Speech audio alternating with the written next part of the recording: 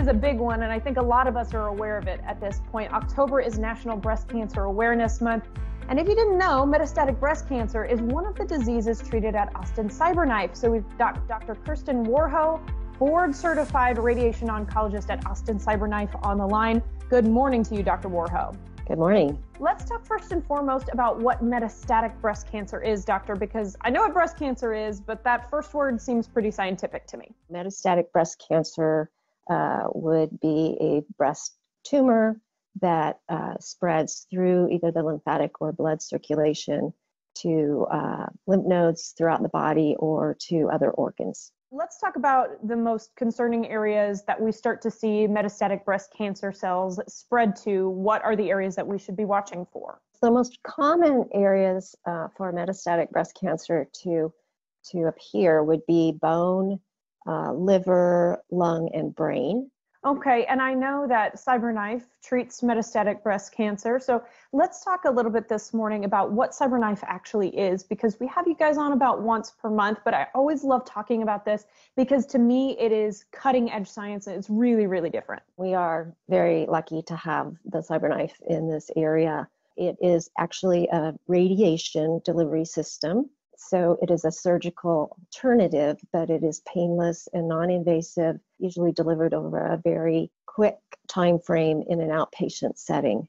The equipment is phenomenal. It's highly precise, target smaller tumors, primary or metastatic tumors with high accuracy and limit the dose of radiation to surrounding normal tissues, which then limits side effects. For people who've been through a more traditional route, those side effects can really be debilitating. So that's really nice to hear. Let's talk about how often CyberKnife is used for treating metastatic breast cancer. Is this something you guys do pretty commonly? We treat a lot of metastatic lesions. The CyberKnife has a targeting ability so that it can actually see the tumor, follow tumor movement as it's treating, move with the tumor. And I know that you've already touched on a lot of the benefits of CyberKnife, but just a couple more in case people are starting to think about this, maybe something they hadn't ever considered before, especially when it comes to the outpatient side of things, right? As far as scheduling with CyberKnife and getting procedures done, this is a pretty quick experience. So it is done in an outpatient setting. There is no pre-medication involved. There are no incisions. A total of 1 to 5 treatments. Each one is about 45 minutes long. So if you have any questions that you have a tumor that could be applicable for this technology, it would be a good thing to ask your primary care, your referring doctor. The data that's coming out now shows that it's becoming more widespread in terms of treatment for smaller tumors as well as metastatic lesions. So we are using it more and more. It's approved for more and more applications. It's definitely much more convenient for the patient, and side effect profiles are improved. And the fact that you can drive yourself to and from those treatments, and the fact that they are so outpatient and painless, some really great positives here. And lastly, doctor, you guys are continuing to try and keep people as safe as possible while treating them during the pandemic. Can you talk to us a little bit about how things have changed for y'all and how you're approaching treating people now? We are following all of the public health guidelines. We temperature screen the patients and the staff. Masking is required. Provide hand and face or eye protection for our staff and patients if they so desire.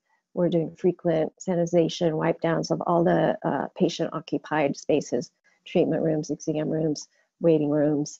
And then we are also doing telemedicine when we can for patients who are not under active treatment, but who are under follow-up, or even patients who are just needing to consider whether their situation is applicable for CyberKnife. We can do a consultation with telemedicine so that they don't have to come into our clinic.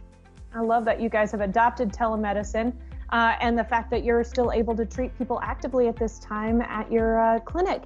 Doctor, I want to let you get back to your patients. I know you've got a busy schedule ahead, so thank you so much for taking the time with us today. We really appreciate it. Happy to do it. Austin CyberKnife is located on I-35 near the Dell Seton Medical Center at the University of Texas. Call them at 512-324-8060 or go to austincyberknife.com for more info.